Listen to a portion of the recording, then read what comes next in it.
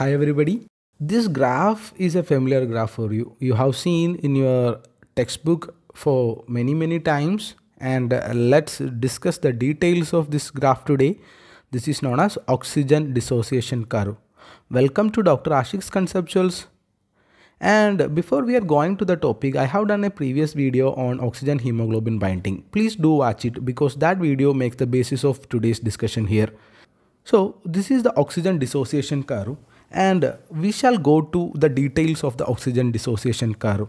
On the x-axis, you can see the partial pressure of oxygen, or the PO2 is given. What is PO2? PO2 is basically the concentration of the oxygen is given there.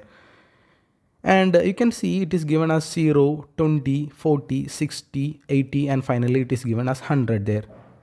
On the y-axis, you can see the percentage saturation of hemoglobin and oxygen, percentage saturation of hemoglobin with oxygen. You can see that as the oxygen concentration or the PO2 increases, the percentage saturation of the hemoglobin with oxygen is also increasing. Let's go to the details of this graph, and we shall find what is the data the graph is giving to us here.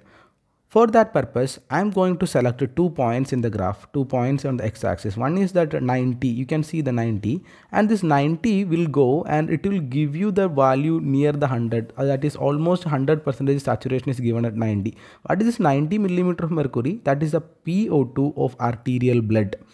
And I am choosing the second value here. The second value I am going to choose is 40. You can see this 40 will be giving the value of hemoglobin saturation at 70. So what is the importance of this 40? This 40 millimeter of mercury is the PO2 of the tissues there. So you can see when it is coming to the arterial blood to that tissues, there is a drop in that percentage saturation, and this drop is almost 20 to 25%, and this released oxygen, it is released into the tissues for the tissue metabolism. Our book says that 100 ml of the blood delivers 5 milliliter of that oxygen to the tissues, and this 5 milliliter of oxygen is the 20 to 25% of the total oxygen that is present in that blood there. That is the vital data we are getting from this graph here. So here I am going to the second topic from this graph, and this is a very important topic for that competitive exam. Various competitive exams like NEET UG and NEET PG will be asking various questions from this area, and that's very vital topic from this topic, that is the shift of that oxygen dissociation curve to the left and right, shift to left and right of oxygen dissociation curve. Let's discuss it in detail. So that in an experimental setup, I am telling you one scenario here. In an experimental setup, I am going to increase the carbon dioxide. So what is that meaning that? Where the carbon dioxide concentration is normally increasing, the carbon dioxide concentration is high normally in the tissues. So you know that in the tissues there will be dissociation of oxyhemoglobin will be occurring. What do you mean by that? When the dissociation occurring, there is a lowering of a percentage saturation will be occurring there. So we shall see what is the effect of that increased carbon dioxide concentration. I am choosing a value that is 60, and you can see that percentage saturation at the value 60 here. So here there is a dissociation is occurring. So that dissociation will be causing reducing of that saturation, reduction of that saturation.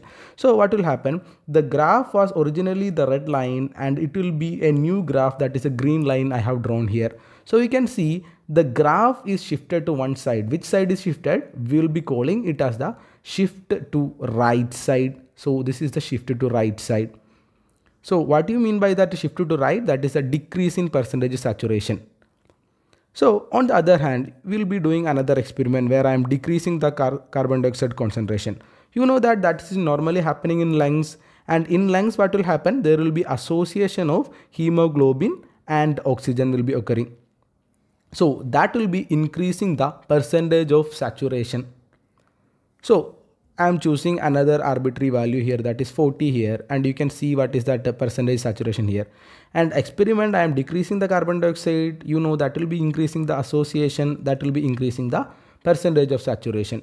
So you will be seeing that there will be a new spot will be going much higher there, and the new graph will be the blue graph. You can see that. So you can see that that is a new graph deviated from that old graph, and you can see that is another shift. And which direction? We'll call it as shift to left. So this is the basis of shift to left and shift to right. Shift to left means increase in saturation here. How will you remember this thing? There is a mnemonic. There is a mnemonic for remembering this thing. How will you remember? You can remember the left. The letter is L, and this L for lengths. So the condition in the lengths will cause shift to left. And on the other hand, the shift to right will caused by the condition that is present in the tissues.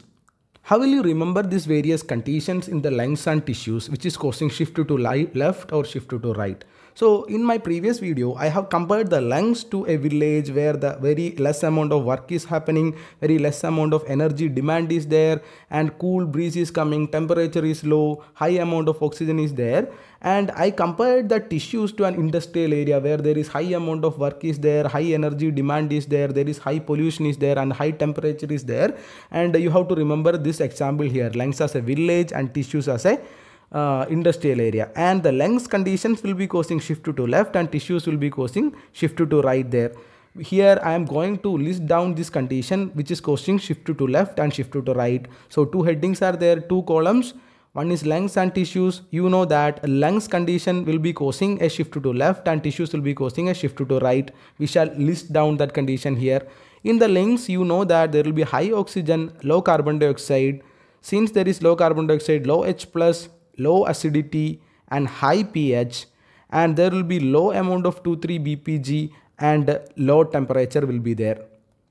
In the tissues, there will be low amount of oxygen, high amount of carbon dioxide, high amount of H plus, high amount of acidity will be there, low amount of pH, high amount of 2,3 BPG and high temperature will be there. So these condition will be causing a shift to right, and that conditions in the lengths will be causing a shift to left. And these are the condition you have to remember which is causing shift to left and shift to right. If you are having any difficulty, please watch my previous video understanding this thing.